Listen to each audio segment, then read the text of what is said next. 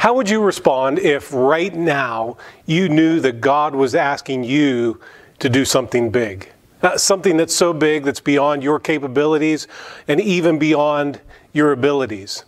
Would you step up or would you step back? Your answer could impact your faith. Stick around today as I explain how.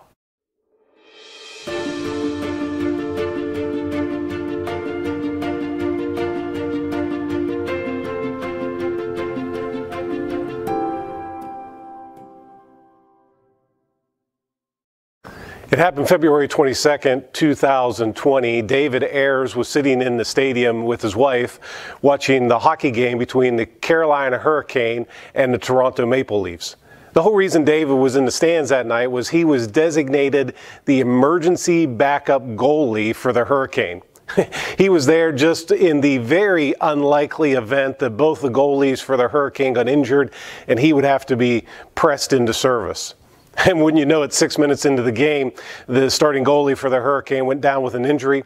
Partway through the second period, the backup goalie was involved in a collision. He too had to exit the game, and it was at that moment that David's phone started blowing up with text messages informing him that he needed to go right away to the locker room to put on his equipment and get out onto the ice.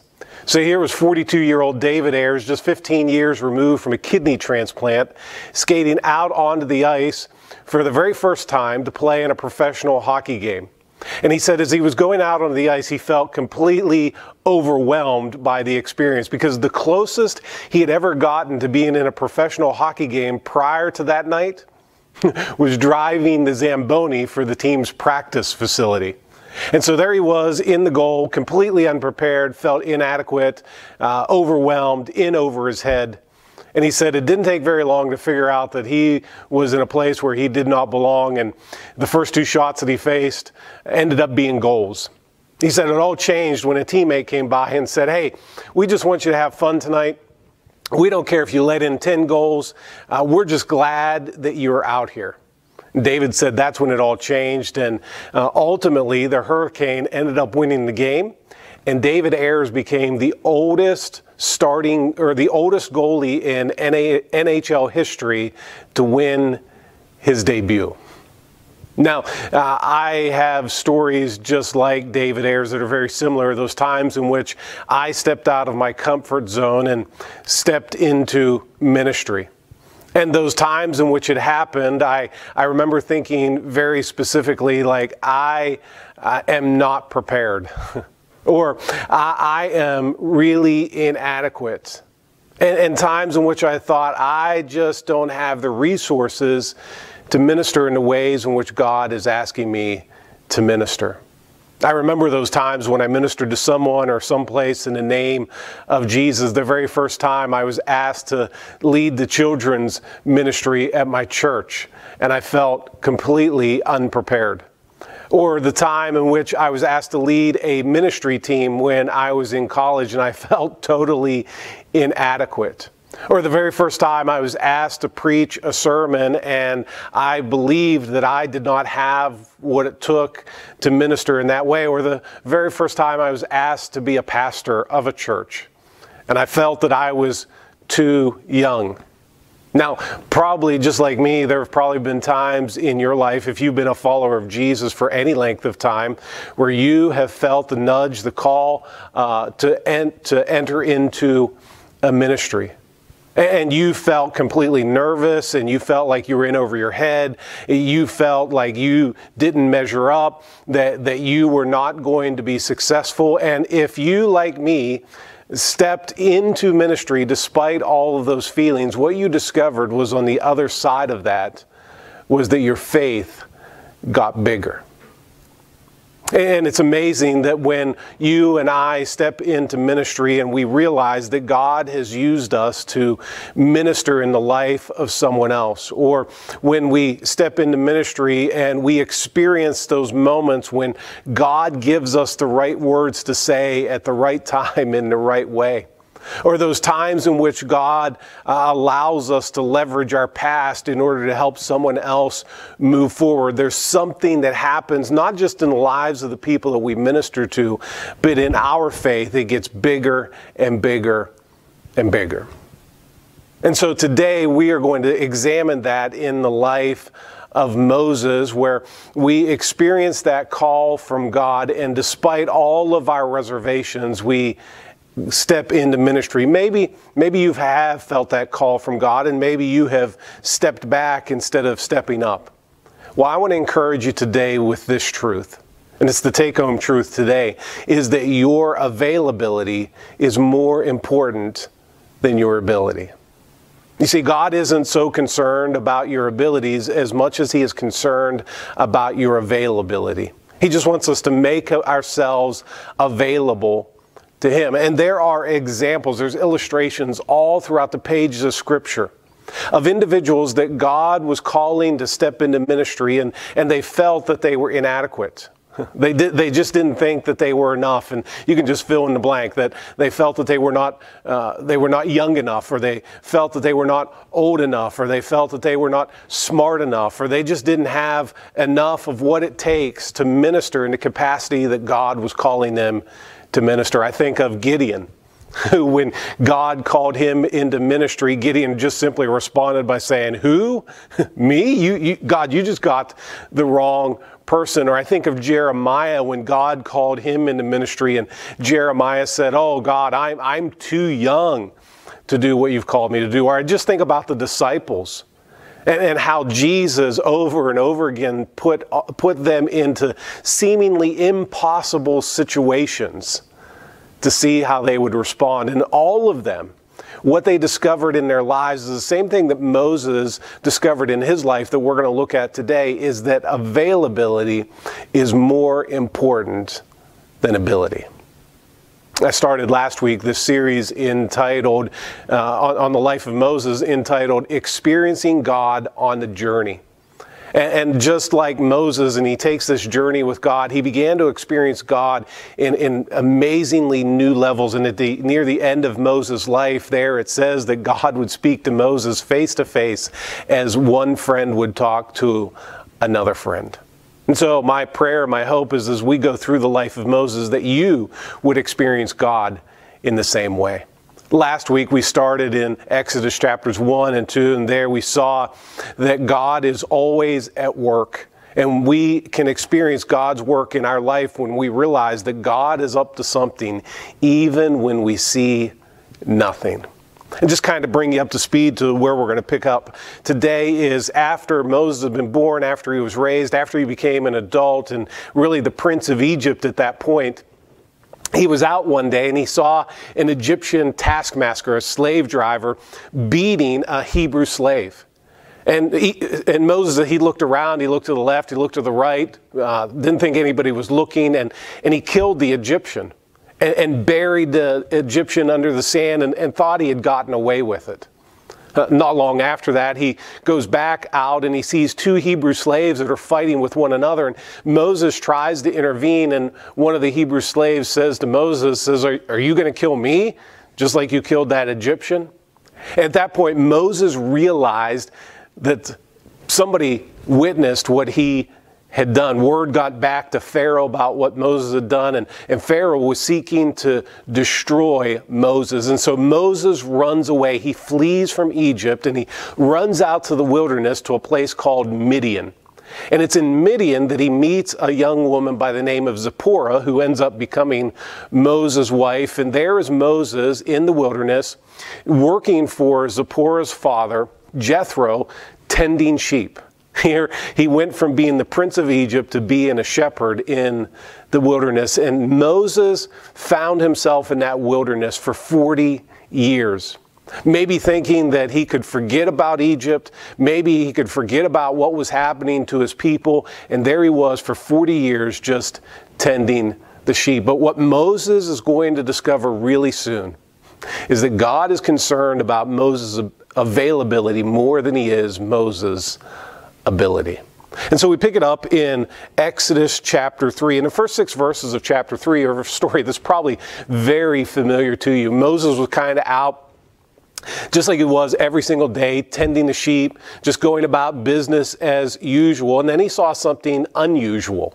He saw a bush that was on fire. And what made this so unusual to Moses was that even though this bush was on fire, it wasn't consumed by the fire.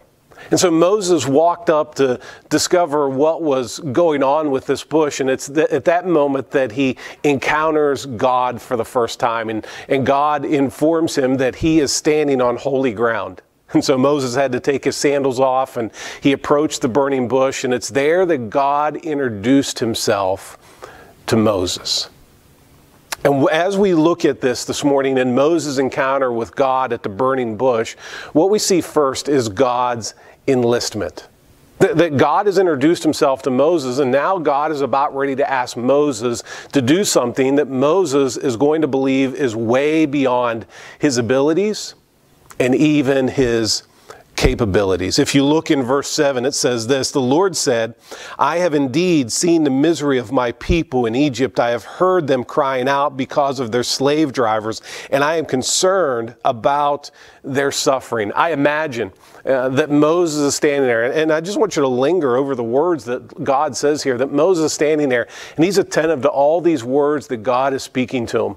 Maybe Moses is shaking his head in agreement because here God says, he says, "Moses, I want you to understand that I have watched how my people have suffered. I've witnessed them crying every single night. Every time the whip cracks on the back of my people, I see that. And not only do I see it, but I've heard them crying over and over again. And not only that, Moses, but I am concerned about what's happening with my people." And maybe Moses, even though it's been 40 years removed, still has this attachment to the people. And maybe Moses is concerned as God is concerned. And maybe Moses is standing there saying, "Yeah, I'm glad you're concerned, God. And God, I'm concerned about them as well." In verse 8, God says, "So I have come down to rescue them from the hand of the Egyptians and to bring them up out of the land into a good and spacious land, a land flowing with milk and honey." And I just imagine Moses having this internal conversation with himself saying, "Yeah, God, I'm glad you're concerned. I'm glad you're going to do something." And here God says, "I'm going to bring them out from the bondage of slavery, and I'm going to take them into that land that I had promised, the land that he had promised to Moses' forefather Abraham, and the land that he had promised to Isaac, the land he had promised to Jacob." And God here is telling Moses, "I'm going to keep that promise." And Moses has to be thinking, "That's great. I'm glad that you're finally going to do something about it." Now, it's important for us to understand that Moses hadn't read Exodus before. I mean, he was living it out. He had never seen Cecil B. DeMille's The Ten Commandments or Steven Spielberg's The Prince of Egypt. So Moses is not ready for what happens next. And what comes next in Moses' life probably comes as a shock, or even at least just a jolt to Moses, as Moses is thinking, "Yeah, I'm glad, God, that you're concerned. I'm glad you're going to do something." In verse 10, it tells us, "So now go, I am sending you to Pharaoh to bring my people, the Israelites, out of Egypt." Here, Moses is in the middle thinking, "God, I'm glad that you're burdened for the people just as I'm burdened for the people." And now he is shocked to hear that God has asked him to go and bring the people out of Egypt. And the same is true for me, and the same is true for you, that there are probably times in our lives when God has burdened our hearts for people or for a ministry. Maybe God has burdened your heart for orphans. Or maybe God has burdened your heart for just the tragedy of human trafficking that's going on in the world around us. Or maybe God has burdened your heart for your neighbor who needs to come to faith in Christ. And maybe you've been praying and asking God to do something about it. And maybe it's now that God is calling out to you. Maybe you're having a burning bush experience and he's saying, "Yeah, I'm concerned. And I'm sending you to go for me." And you may be like Moses, but I want you to understand today that your availability is more important than your ability. Because what we see next is Moses' excuses. And what happens in these next several verses is a conversation that Moses has with God. And it's a conversation where Moses is trying to use these excuses to escape this call that God had just given to him to go and to bring the people out of Egypt. And as we look at these excuses, they may be excuses that sound familiar to you because maybe they're excuses that you have used with God when He has asked you to step into ministry. And the first excuse that Moses uses is that he is inadequate. If you look in verse 11, so God calls Moses in verse 10 and verse 11, but Moses said to God, "Who am I that I should go to Pharaoh and bring the Israelites out of Egypt?" Here Moses saying, I'm inadequate. I mean, God, have you looked at my resume? Do you know that I'm just a dusty shepherd who's been living out here in the wilderness for 40 years? I mean, what standing do I have that I can go to the king of Egypt? I'm just inadequate. And maybe you use that excuse as well. But listen to what God says in verse 12. And God said, "I will be with you." God is saying, Moses, your availability is more important than your ability. You may think that you are inadequate, but it doesn't matter because I am with you. And what he says here is that Moses' competence is not as important as God's presence. And maybe you feel inadequate today for whatever it is that God is asking you to minister, whatever way in which God is asking you to minister. But remember that God's presence overwhelms your competence. And your availability is more important than your ability. But Moses doesn't stop there. He gives God another excuse, and this is the excuse of ignorance. If you look in verse 13, Moses said to God, "Suppose I go to the Israelites and say to them, 'The God of your fathers has sent me to you,' and they ask me, 'What is his name?' Then what shall I tell them?" Here Moses simply saying, God, I don't have all the answers. What if they ask me something that I don't know? What if they talk to me and when they ask me this question, I just, I don't know how to respond to it.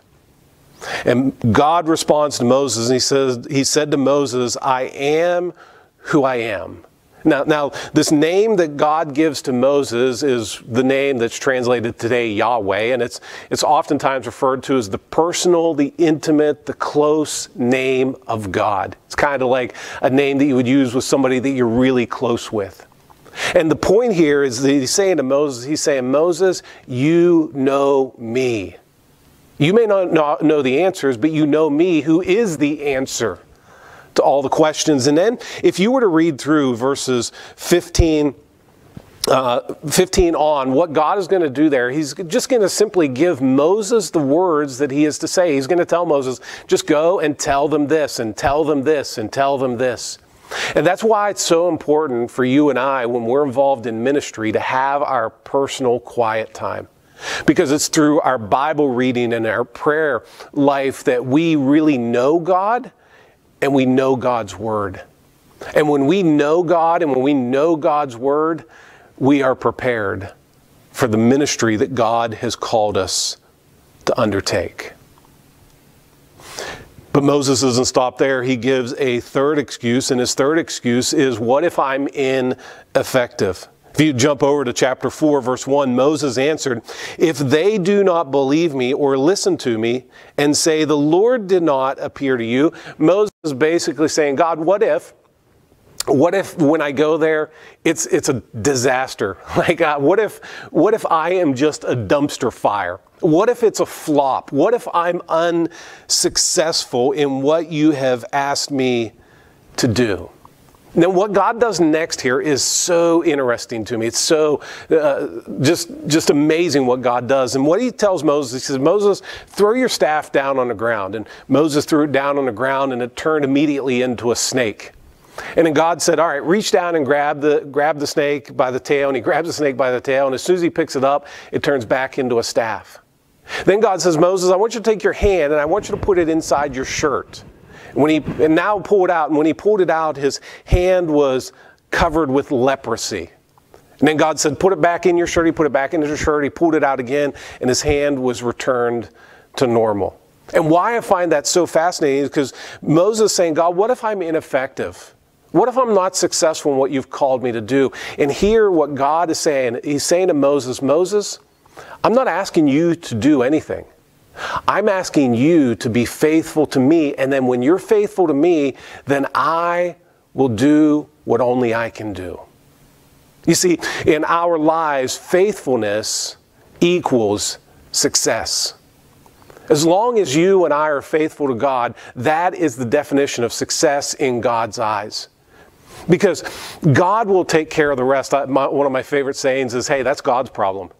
You and I are to be faithful and do whatever God has asked us to do. The rest is His problem. And He's big enough to take care of those problems. But however, Moses isn't done there, and he offers a fourth excuse. And he says, what if I'm inept?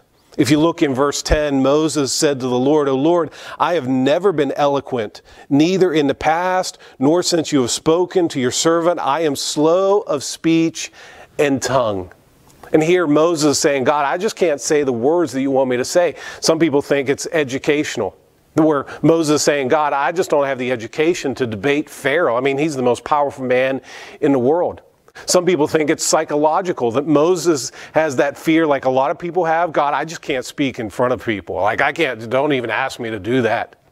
Some people think it was a verbal problem where maybe he'd been removed from Egypt for so long that maybe he forgot the Egyptian language, and he's saying to God, God, I just can't speak that language anymore. Or maybe some people are saying it's just vocal, where he had a stuttering problem or some sort of speech impediment, and God, the words just don't come out clear. And God's response to Moses is really twofold to this excuse. First of all, he says to Moses, he said, the excuse that you've just offered to me, first of all, is irreverent. If you look in verse 11, the Lord said to him, who gave man his mouth? Who makes him deaf or mute? Who gives him sight or makes him blind? Is it not I, the Lord? And so he's basically saying to Moses, Moses, when you use that excuse with me, what you're saying is, I have not done what was right. God says, hey, I'm the one who made your mouth. I'm the one who gave you your tongue. And I'm the one who called you. So what your excuse here is irreverent. But also the second part of this, he tells Moses, your excuse is irrelevant. If you look at verse 12, he says, now go, I will help you speak and will teach you what to say. Like, Moses, your excuse here is irrelevant because I am going to give you the words to say. I am the one who's going to help you to speak and to just say the words that I need you to say. However, Moses isn't done, and this fifth one maybe isn't really an excuse, as it is maybe the heart of all of his excuses. And this is just the fact that Moses is indifferent. In verse 13, Moses said, "O Lord, please send someone else to do it." God, I just don't want to do it. You just go ahead and send someone else. Now, all of those excuses you and I have probably used with God. When He's asked us to step into ministry, maybe you thought you are inadequate. Maybe you thought you are ignorant, that what if you just don't have the right word? What if they ask you something that you don't know the answer to? Maybe you think you'll be ineffective, that you'll just fail. Maybe you think you're inept, that you just can't say what you need to say. Or maybe you're just indifferent. But your availability is more important than your ability. Ralph, during a storm, he had a tree that fell over his driveway and needed to get it cut up. So he went to his neighbor who owned a chainsaw, and he knocked on his neighbor's door, and he asked his neighbor, he said, "Can I borrow your chainsaw?" And his neighbor said, "Well, I'm eating black-eyed peas." And Ralph asked again, he said, "Well, I have this tree that fell over in the storm and I need to get it cut up. I'm not asking you to do anything. I'm just asking you if I can borrow your chainsaw." And his neighbor said, "Well, I would really like to, but I'm eating black-eyed peas." And Ralph said to his neighbor, he says, "Well, what does eating black-eyed peas have to do with you loaning me your chainsaw?" And his neighbor looked at Ralph and said, "Well, if you don't want to loan your neighbor a chainsaw, one excuse is as good as another." And here you can use whatever excuse that you want with God, but what God is going to say to you, your availability is more important than your ability. Because the time is going to come when you and I are going to have those burning bush moments in our life, and God is going to ask us to step in or to step out or to step up. And we're going to feel that nudge from God to be involved in ministry, that nudge from God to invite our coworker to come to church with us, that nudge from God to be involved in some ministry at the church, that nudge from God to lead a small group, the nudge from God to go on a missions trip for the very first time, maybe even just a nudge from God to go across the street and share our faith with our neighbor. And when those moments come, the excuses are going to come with it. And we're going to say, I don't have all the answers. I don't have the abilities. I don't know how this is going to turn out. I don't know the hows or the whys of what you've asked me to do, God. But when those times come, it's our opportunity to do something big with God. You see, God is in the business of doing things big, and He's asking us to participate with Him. And it may be something big in your church. It may be something big in your community. It may just simply be something big in the life of your friend, your relative, your associate, or your neighbor. And you're going to have a choice at that moment when you come upon that burning bush where you can either step out in faith or you can step back with your excuses. And so I want to encourage you when those moments happen in your life to serve without hesitation. Over in Hebrews in chapter 13, verses 20 and 21, it says this. It says, "May the God of peace, who through the blood of the eternal covenant brought back from the dead our Lord Jesus, that great shepherd of the sheep, may He equip you with everything good for doing His will. And may He work in us what is pleasing to Him through Jesus Christ, to whom be the glory forever and ever." You see, God doesn't always call the equipped, but He always equips those He calls. And so just simply minister without hesitation. And there's a couple things here that I would encourage you to do. Number one, just discover your shape. We use that acronym. It stands for spiritual gifts, heart, ability, personality, experiences. If you're a believer of Jesus, you have a spiritual gift that God has given to you that He wants to use. Our heart is those things that we're passionate about, causes or people groups that we are just passionate about. What's the things that you're passionate about? And then your abilities. You may think that you don't have abilities, but all of us have some sort of ability. And your personality that God has given to you that He wants to use specifically in some special ways, and your experiences. Those experiences that have happened in our past, and typically the painful experiences that God wants to use to minister in the lives of other people. So just simply discover your shape. We have a class here at the church that we have. There's resources on the internet to help you discover your shape. And then number two is just simply deploy into ministry. Just simply take that step of faith. And as the excuses and the fears and the anxieties and the questions and the apprehensions start to take over, just simply say, I'm not going to listen to those voices. I'm going to step out in faith and minister for the cause of Jesus. In Exodus chapter 4, verse 18, after Moses had offered all these excuses, it says this, "Then Moses went back to Jethro's father-in-law and said to him, 'Let me go back to my own people in Egypt to see if any of them are still alive.'" You see, Moses, in the end, ended up going. And when Moses went, he experienced God in a way in which he had never experienced Him before. And if and here we are several thousand years later, and when we have those burning bush moments in our lives, when we say yes, you are going to experience God in a way you had never experienced Him before. And what will happen is your faith will grow. However, you may hesitate and you may say no because of whatever excuse you want to use. What happens there is your faith is going to shrink, it's going to atrophy, it's going to get weak. So God is asking you to step out in faith and minister. And when you do that, you're going to experience God's power in your weakness. Look at what Moses experienced in his life. He experienced God and those plagues that he brought upon the Egyptians. As he's standing at the shore of the Red Sea, he experienced the power of God parting the Red Sea. He experienced the power of God who provided manna and water to the people miraculously, and how they, even though they were wandering through the wilderness for 40 years, their clothes, their shoes never wore out. He experienced God, the power of God, even in his weaknesses. And you can experience the same. Your availability is more important than your ability. So if you want to grow your faith, when you experience those burning bush moments in your life, say yes. And listen, you're never going to be ready.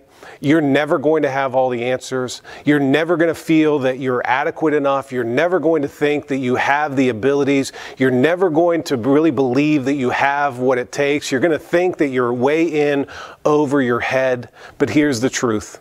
The people who experience those moments and in spite of all of their excuses say yes, they're the people that have changed lives and in many cases have even changed the world.